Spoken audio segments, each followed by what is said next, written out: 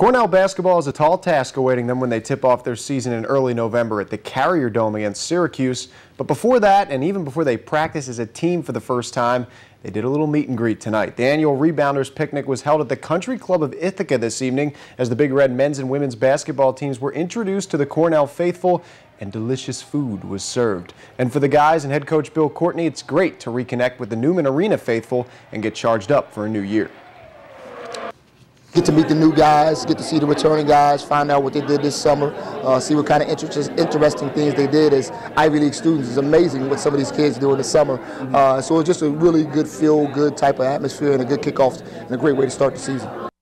Former Ithaca Bomber football standout Jeff Whitman is now a College Football Hall of Famer. The fullback played at Ithaca from 1989 to 1992, leading the Bombers to the NCAA Division III championship in '91 and finishing with a school record 3,410 yards and 44 touchdowns at the time of his graduation.